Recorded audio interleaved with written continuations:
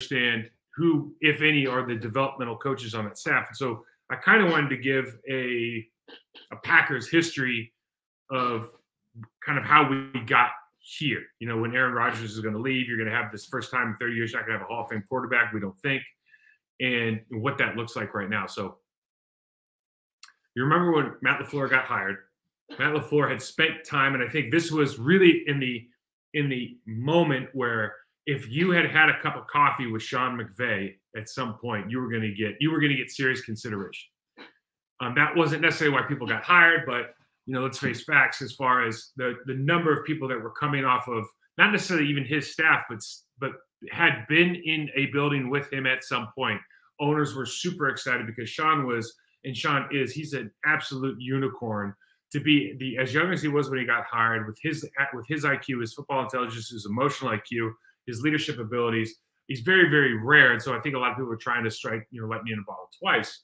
But he had spent time with not only Sean McVay, but Mike Shanahan. He had one season calling plays, I think, for the Tennessee Titans before he came into Green Bay. So very young, inexperienced play caller. Did have a season under his belt, but inexperienced play caller.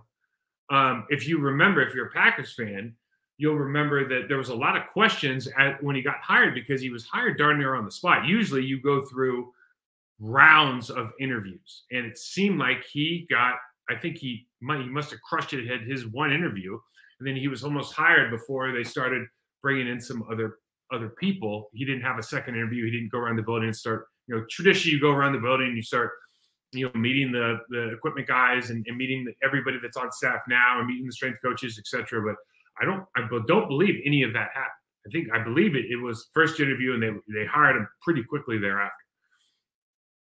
And then you remember, obviously when that happens, the question is, especially with a veteran quarterback who probably knows more about football at this stage than any young first-time head coach they're going to bring in, who is going to be the counterbalance to your youth and your exuberance, who has a little bit of experience in the building. And so you remember Sean McVay brought in Wade Phillips, who at the time I think he was damn near 80 years old, but it was a great counterbalance to his youth. On the offensive side of the ball, I think Tom Clements was an older gentleman at the time. I know he left and now he's back again, but I think he was the quarterback's coach, and I don't remember how old he was when he got drafted. But if you look at the staff, kind of an older gentleman that probably helps in meeting rooms, helps to just have somebody there who, it can be collecting retirement. Let's call it what it is if they want to be at that point. I just think that's a very calming thing. So Matt comes in. His original defensive coordinator was Mike Pettin, who was left over from the McCarthy staff, which in itself was kind of odd. Now you can probably say, look, the defense had been doing okay. That he's probably doing that to maintain some continuity. But it was a little bit odd to not, given how that they weren't like a top 5 defense at the time. It kind of an interesting move. The original special teams coordinator was Sean Meninga. I think he was from Jacksonville. And then Nathaniel Hackett was the original OC.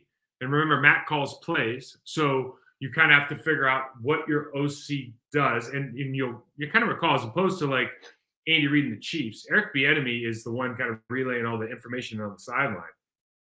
We didn't necessarily see that in this case. Not that that's the way to do it. It's just there are some different ways. So you kind of have to figure out what Nathaniel Hackett does in the moment, because he's not necessarily calling plays, even though he's the offensive coordinator. So there's a lot of behind-the-scenes stuff that person does.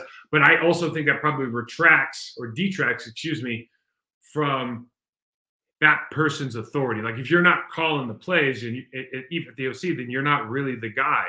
And so you kind of wonder how all this stuff happens. Now, obviously, Mike Pettin underperformed. Sean Meninga underperformed. And so in 2020, they got rid of both those guys. And for special teams, they just promoted in-house. They brought Maurice Drayton. They hired him to be the special teams coordinator, who was an assistant to Meninga.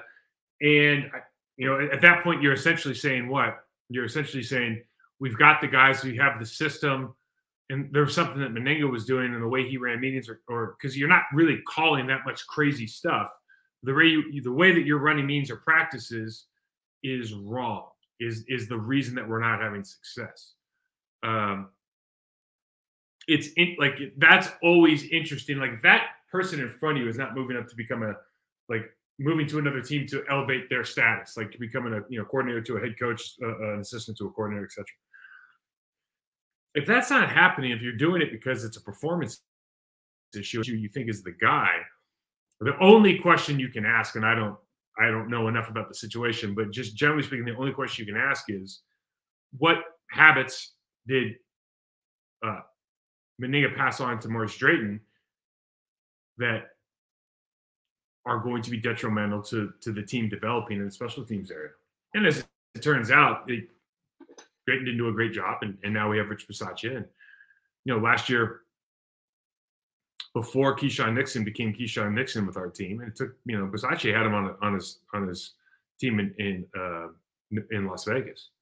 I think he's been in the league for 3 years before he kind of had this breakout performance. And it wasn't like he was a rocket ship there, and all of a sudden we just decided not to play him here. And we had drafted the kid out of Clemson a couple of years ago, and so we were giving him a chance. But Bisaccia's special teams in Green Bay were bottom 5 until Keyshawn Nixon got in the game.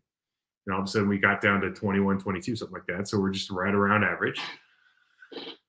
And Bisaccia is probably the best coordinator on the team right now. But you wonder, when we talk about development, you just wonder very simply if he's the best guy on the team, and all these great things happened when in Las Vegas when he became interim head coach. Everybody thinks a lot of him. Then you wonder that, okay, what else could it be that we're not as good as we maybe should be in that position? Is it just takes some time? Is it that he doesn't get the sometimes at the special teams position you don't get the time or respect from the rest, the offensive defensive parts of the building. And so maybe your practice time or your meeting time or whatever it is eats into it. Maybe defensive coordinator, and I'm not saying this is happening, but maybe you can see where maybe some of the top safeties and linebackers, so they're pulling them out. Hey, you can't play special teams, even though maybe they should be playing special teams.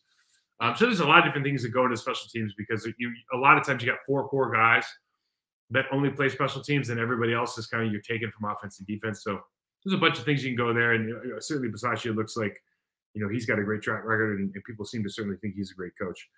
The other hire was they hired Joe Petty, and there was a relationship there between Matt and Joe Barry, and he was the Rams linebacker coach under Sean McVay. So there is a relationship there. Now, it's that defense is severely underperformed, and I think if you're a fan, if you're a cynic, you're going to say, "Well, I can't believe he's still here." If you're a fan, you're going to look back and go, "Well, they did good against that Vikings team, and they played a little bit better towards the end of the season. Maybe they're going to, maybe some things are going to change, and we're going to be headed in the right direction. Next year, there'll be that top 5 defense that certainly they've drafted in a top 5 way as far as the talent they have on the field, and some free agent moves, obviously, with guys like Devondre Campbell. But at the end of the season, when they start talking about, are we going to make any changes in the coaching staff, or are we coordinator changes? Everybody's talking about the defensive coordinator position. Matt says, absolutely not.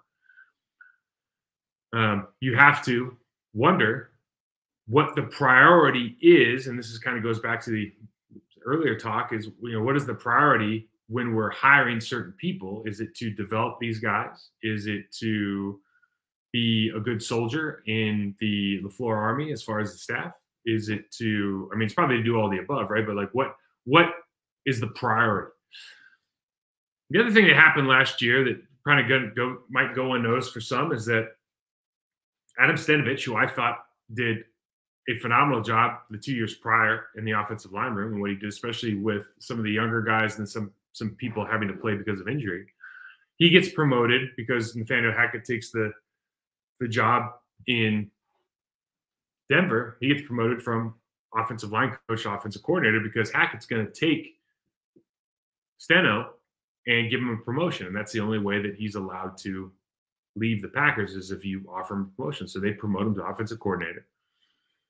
And the issue, if there is an issue, is it's kind of an undefined position with coordinator. Again, you're doing a ton of stuff behind the scenes, but now you're not in direct control of the 5 out of 11 people that are on the field all the time. So you're losing what I think is probably your best resource on the offensive side of the ball is from a coaching perspective. You're losing your best assistant coach in Steno because he's no longer going to be part of the offensive line room, at least on a consistent basis. So they're losing that voice. They're losing that attention to detail. They're losing the way he goes through practice. You aren't necessarily gaining, at least it didn't appear that you're gaining that much innovation or kind of way we do business by putting Steno at offensive coordinator as opposed to Nathaniel Hackett. Because, again, Matt LaFleur, this is his offense. This is the offense that he calls. So I think there's a limited amount of, even if they're drawing everything up because Matt's so busy, just understanding how Mike Holmgren used to do this, just the interaction between all those coaches, ultimately there's going to be plays in the game that, at that time probably Aaron wanted, but plays that Matt wants and is going to call. So it's like you're not really taking over the offense. Like the changes aren't going to be that severe. And you probably don't want to be that severe because you've been 13-3 years in a row. And, obviously you've had success and Aaron's playing at an extremely high level. So all of that makes sense. But you do lose arguably your best position coach and all the development that went on in that room to a new guy, first year as the guy in the room, Luke Butkus. And Luke's been around the block. Listen, I know Luke was in Illinois. I know Luke was in Jacksonville years ago. I think he might have been in Pittsburgh as an assistant. But it's different. It's certainly different. The way they go about business is different. And I don't know if Steno's, I think, sources told me that he didn't spend that much time on the field with those guys because he doesn't want to probably step on toes, which makes sense. But they certainly didn't perform at the level they did the year before. Part of that's probably personnel, but a couple guys that were there kind of both years took a step back. So you have to start going, all right, are we doing everything we can from a development standpoint for those guys? And again, you look at this from a fan's perspective, but then look at it from the player's perspective. You take out probably arguably the best coach in the building from a development standpoint, and you put in anybody else, the players are going to go, well, wait a second. How is this good for my career? And those guys have careers too, and everybody has to consider that. But you just have to make sure that the person you bring in is at least as good, if not better, than the person that's leading. And so we just always have to make sure that's the case. So I hope that answers your questions on Green Bay. The bottom line is, if you're saying who are the great development coaches, well, the only one I know that certainly is the offensive coordinator right now. And he's not really developing anybody because he's not a guy who's going to work closely, I think, with the quarterback because he's not a quarterback's coach. He's not Nathaniel Hackett, Luke Getsy, like those guys. And obviously, the other elephant in the room is that when Adam Gase went to Denver, he was a quarterback's coach for Peyton Manning. I know Adam. Adam was like, what am I going to teach Peyton Manning? There's a lot of work that he learned he learned a lot from Peyton Manning. He learned how to work and how to make sure that he was prepared. But as far as like what value are you going to give an Aaron Rodgers when he's in year 15 or 16? Like how much are you going to teach that guy when he knows the offense better than anybody on the planet? That's tough, right? And we had the same situation when I was in Green Bay with Darrell Bevell. Darrell Bevell was a young coach. Came in, and all of a sudden he's a quarterback coach for Brett Favre. And we all respected Bev because he works hard and everything, but in the back of your mind, and he's had a good career in the National Football League. And in the back of your mind, though, at that age, you go, well, it's kind of, you got to squint your eyes. It's kind of hard to imagine what that's supposed to look like. What value are you really adding? You could be a horsepower guy. Like I can put together clips. I can tell you to turn to page 6 or, I put film together or whatever. But as far as coaching a legend, there's only a few people on the planet that are probably capable of doing that. And so, like, to have to find one of those guys is probably pretty hard, unless you have one of the very, very rare commodities of legendary player that is just begging to get coached and coached hard. Like, I remember, and I'm not in that status at all, but my second or third year in Carolina, we got a new line coach. And all I asked him when we had a meeting, Dave Magazu, he passed away last year, unfortunately. But all I asked at the meeting was like, I need to be coached, you know. And at this point, I'd had some postseason accolades. I'd, you know, made some good money and everything. I was a good player in the league.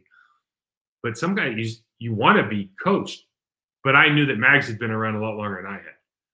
And so that's sometimes the problem with the relationship, particularly with these quarterbacks who've been around forever. And, you know, it's almost like dog years with these guys as far as how high their football IQ is.